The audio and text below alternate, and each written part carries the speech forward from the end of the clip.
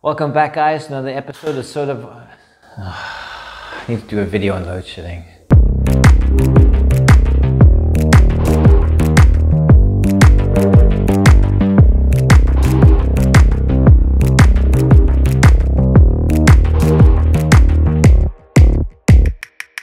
Welcome back, guys, to another episode of Solar Advice, where we like to keep energy solutions simplified. Now, in today's video, we're going to talk about something that hits home hard. Now, this is load shedding. For those who live in South Africa, you know exactly what I'm talking about. In South Africa, we have a trusty company called Eskom. And Eskom, well, let's put it this way, they're not so great at their job. They're supposed to keep the power on and the lights going, but unfortunately, of recent, they have been doing a disastrous job of this. So what we're going to do today is we're going to go through all the different load shedding solutions that are available to you. And I want to give you the pros and I want to give you the cons. So let's jump right in. So the first real option for load shedding was a dirty, stinky, smelly generator. Now, you know I'm a massive fan of these. Nowadays, you have quite an array of options. Now we're going to go through the first one, which is going to be your cheapest one. And then we're going to go through to the most expensive, and I'm going to give you a few strategies as to what I think you should do for the long term. Let's start with the UPS backup system. It's something that's been around for a while, and in the computer industry, it's very popular. Now you can get these guys in a lithium-ion option, which I highly recommend. The lead-acid options are currently being phased out. There's something that will run things like your modem, charge your phone, or run your laptop whilst load shedding. They'll last a couple of hours depending on how much you're going to put on them, and you won't need to get an electrician to wire it to your house. So that's the other thing, is plug and play. The other thing to note though is that it's not expandable. You can't add another one like you can with other systems, add another battery. So that's a limiting factor that you need to consider. So to sum up, the UPS, they are cheap, inexpensive, you don't need an electrician to install it, you can obviously install it yourself. The cons are that it's not extendable, you can't expand the battery capacity or the limit of it, and also it can only run a few things. So next up is the load shedding unit. Now, to give you an idea of what these guys are, essentially a makeshift box. In the later years now, they are starting to develop these integrated units. But in essence, they're an inverter and a battery inside of a box. These guys range from a kilowatt up to 5 kilowatts in terms of rating for the inverter. And the battery size at the same time is from a 1 kilowatt up to something like a 4 to a 5 kilowatt hour battery. Now, this option is also not expandable like the UPS option, but it's mobile. Anybody can obviously move it around because most of them have wheels. They do weigh a ton, by the way, so I wouldn't recommend picking any of those ones up. And they normally come with plugs, so you can plug in your appliances and so on. So in summary, the load shedding unit has its place. It's a bit bigger than your typical UPS system. It can run a little bit more. Things like your TV, your lights, you're obviously running your computer, and you're charging your phone and your modem and such, but you can't run things like your kettle, heavy appliances like a fridge and so on. So it's suited for people who want to run a little bits and pieces and a little bit more compared to the UPS, but it's not so good if you want to have a proper solution later on.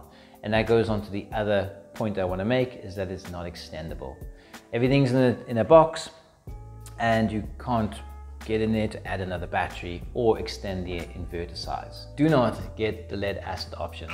It might be a budget-friendly option for some, and that's fine, but remember, you've got about a year or two before that item will get damaged, because remember, you have to keep that thing charged constantly. If you don't charge it and you run it dry, it is done. So this brings us to our final, and in my opinion, the best solution. That is the built-in load shedding kit. This system comprises of an inverter and a battery. It is expandable and extendable. It wires straight into your house, into your DB board. Now, the great option is that your DB board, you you can prioritize to run your lights, your plugs, and leave the rest out. And most importantly, you can add solar later. This by far is the best option. So in your DB board, you'll have a row of plugs and you'll have a row of lights.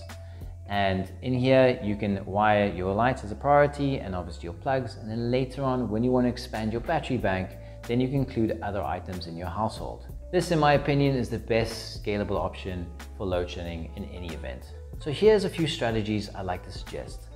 Now, for those living in apartments, what I'd recommend is getting yourself a nice off-grid inverter, preferably a UPS one with a small battery bank. The smallest one I would recommend is a 3.5 kilowatt hour.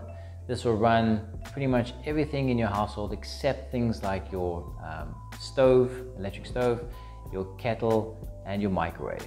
But it sets you up nicely, so if you add another one, that it can run those items and then you're fully covered. For those living in a house and have the ability to install a larger system and have the intent to go solar later, my recommendation is to make sure that your inverter size is large enough for future proofing. Make sure it's a quality hybrid inverter preferably. If you choose an off-grid inverter, then I would decide on getting a high voltage inverter, preferably with a UPS function. Now, the reason that we want to upsize our inverter as well is that it's going to prepare you for the extra load that you're going to put on it. The easy way to do this and to size your inverter is to work out all of your appliances and their ratings, which come in watts, add those all together, and that should give you the max size that you need for your household. Second thing is the batteries. Make sure that you're going to buy a battery that's been around for a while, it's got a good reputation, and you know it's going to be around in the future. So when you want to expand your battery bank, you're going to be able to have that option. Also, remember the battery and inverter combination. You ideally want to have communication between both of those. I recommend watching the lithium-ion battery video to understand the basics. And lastly, get yourself a quality, good installer. Now, a lot of the problems that we've ever had have been with bad installations. Make sure that you get surge protection, because remember, when Eskom goes off, there's going to be a big surge when it comes back on. Make sure the installation is clean and tidy, and make sure that you test the system before signing it off. I hope this video has shed some light on helping you choose the right load shedding solution for you. If you have any questions or if you want to complain about Eskom, please give us a comment below. If you like this video, give it a thumbs up and don't forget to subscribe. And I'll see you in the next video. Oh, pause back on. I'm gonna hit home because, sorry, I got an itchy nose. Okay, that's in the cave. I think they call me, if I call them a unit, let me just Google it quickly. Items, no, it's not items, it's just servers, obviously.